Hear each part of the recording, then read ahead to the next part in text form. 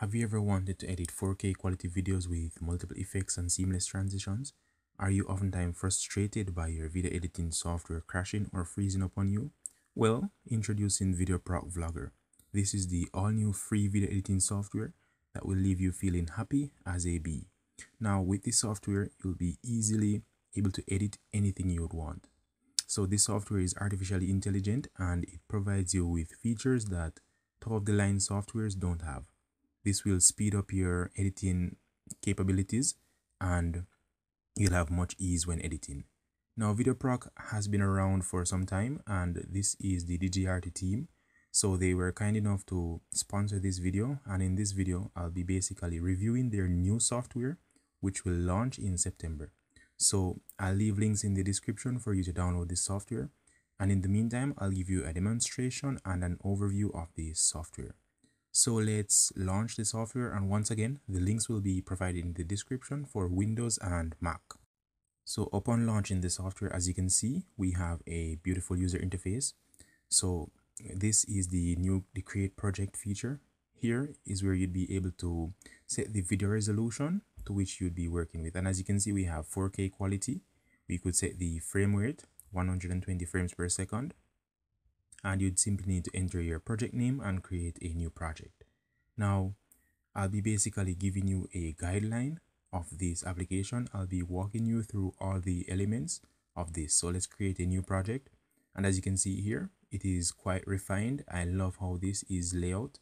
Now we have our timeline at the bottom, which is the basic of any video editing software. So we have our timeline. We have our preview windows at the top. So as you can see, this software is compact with features, and in this video I'll be going through some of the basic features. So as you can see, to the top left of the screen, we have few tabs here. We have our media library, we have the transitions, and the media library is where you import the video footage. So let's import a footage. We have transition. Now VideoProc has 61 transitions, and I believe these are some of the coolest transitions you'll see. So we have a lot of transitions on default. Now you could navigate through these, and as you can see, we have some awesome transitions. We have titles. Now this is where you'd add your end screen element. If you are doing a movie outro or a intro, you could use various styles. Now, as you can see, we have subtitles. You could also add subtitles to your videos. And we have effects. On default, this has 50 effects, which you could add on your video clips. And these effects are cool. You should definitely give this a try. Once again, the link will be in the description so you could try out this software. So let's import a footage and I'll show you guys how to use this software. So you could simply drag the video footage to the timeline, which is pretty easy to do.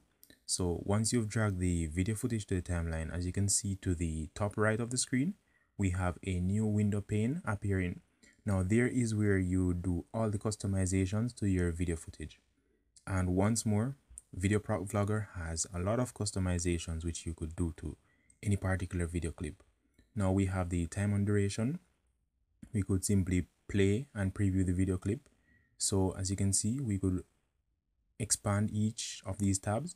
We could change the opacity of the video, and once you've minimized the others below, we could simply scroll down.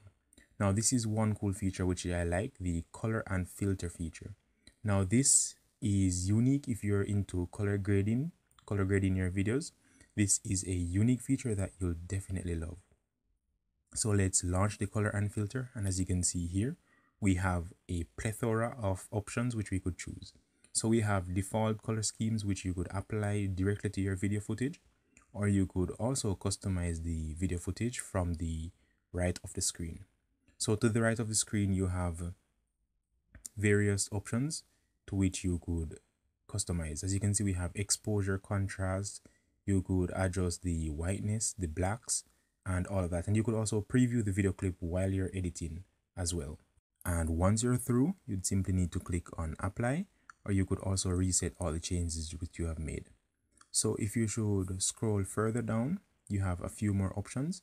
You have the transform options. This is where you'd be able to flip and rotate and scale your video footage. Now this is a standard within any video editing software to have these features present. So as you can see, we could scale, we could rotate, and all of that. So this editing software is one which allows you to do a lot of stuff. You could also have the video playing in reverse. We could adjust the play speed. And now this is something which is also unique. The speed. Now this allows you to manipulate the video speed.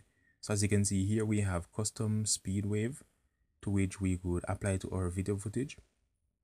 So if we should select any one of these, the video footage will move along that path. So for example, this one that says double slow-mo, so the video footage will move and then it will slow down, speed up back to the normal speed, and then slow down again. Now this is a unique feature. I haven't seen this in any video editing software which I've used in the past, and this is a feature which you definitely like to use in this particular video editing software. So you could add your points on the timeline which you'd want to apply various speeds. You could simply apply, and as you can see, we could save the changes which we've made to the video footage. Now once more, this has features which are totally out of the park, and for this to be a free video editing software, that is the absolute greatest which you could ask for. So once more, all of these features are compact and they are easy to use. This provides you with an ease of access, and it does not require much system performance to be able to run this software. So as you can see, we could expand and minimize the window pane to the right, and we could also select the options from the center of the screen here. We could select the audio, we could select text, and so on. So we could simply add a text to this video footage and it will be on our timeline. We could adjust the text, change the font, and all of that.